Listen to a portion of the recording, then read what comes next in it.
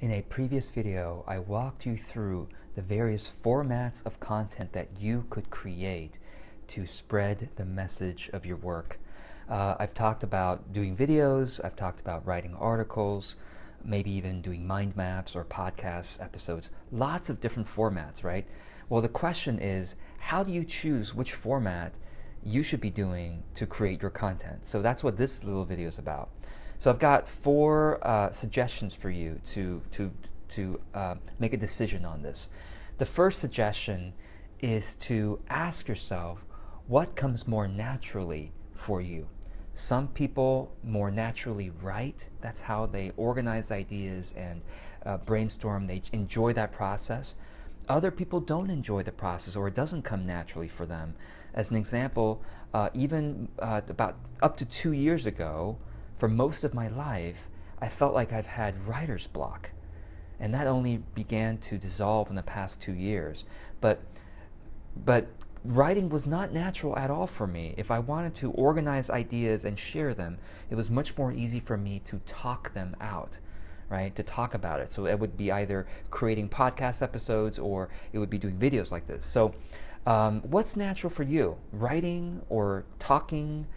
Maybe it's even organizing your ideas through mind map. Maybe that's inspiring for you. Or by doing an outline, or by creating a graphic of some kind to organize your ideas, right? So what comes more naturally for you? That's really where you start, because once you create the content in the way that's natural for you, you can then repurpose that content into different formats. So, for example, why did my writer's block heal itself about 2 years ago? Actually, I'm sorry, about 1 year ago was when it dissolved. Because a year ago, I started making lots of these videos. And after I created the video, I would say, gosh, what if some people don't have time to watch the videos? I might as well quickly write up what I said in the video. And so I just, out of a sense of courtesy, out of a sense of wanting to help, I quickly wrote out what I said in each video. And just by quickly writing it out without perfectionism, without thinking, oh, this is going to go into a book, without thinking that someone might be judging me, I was doing it just out of courtesy, out of service for others. The writer's block took care of itself. So with lots of practice in writing, the writer's block took care of itself. So that was how I repurposed my content, was first starting with video and then turning it into writing. It may be different for you. You might want to start with writing and then turning it into video later. So what is more natural for you to start with? I invite you to answer that question. The second question to answer is, what have you seen out there that you are energized to create? What have you seen your niche mates? How have you seen your niche mates create content that gets you excited? When I say niche mates, by the way, some people use the term competitors. I don't like that term competitors because it creates unnecessary fear, when the reality is that everybody in the same industry is really just trying to make it and should be helping each other. We should be looking at our competitors as perfect mirrors for us. It's much easier for us to see what's working in a mirror and what's not working than for us to look at ourselves, right? Like this. So your niche mates are your best mirrors, and some of them could become your best partners, your best referral sources. So I always use the term niche mate.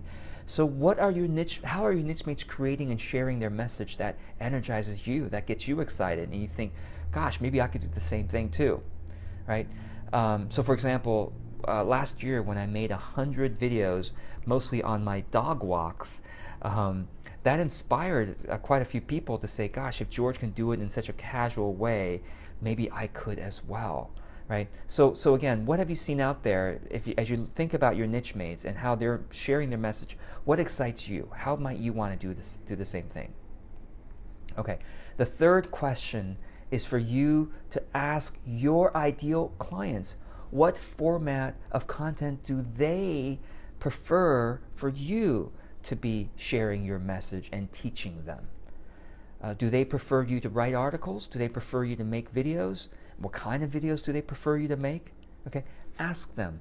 So if you are already working with clients, email 5 to 10 of your clients and give them options to say, hey, I'm going to be teaching a lot my best ideas. And do you prefer that I do them in writing them out? Do you prefer that I do them in video? And what kind of video? Is it a slideshow video or like a talking head type video? Do you prefer that I record them in audio? What do you prefer? Do you prefer that I do mind maps or outlines? Right. So you ask them, and I asked my clients these questions, and it was incredibly helpful.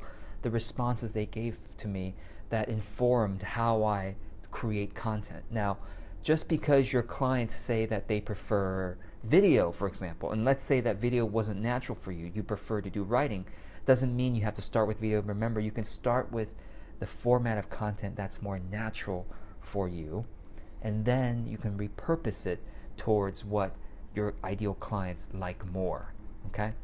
All right, so for example, I'm doing video as a start, and then from there, I will turn it into writing, and from the writing blog posts, and from the blog posts, I will then write a book. And I will also put these videos into a course so that it's in a step-by-step format. So remember, you can always repurpose your initial content later.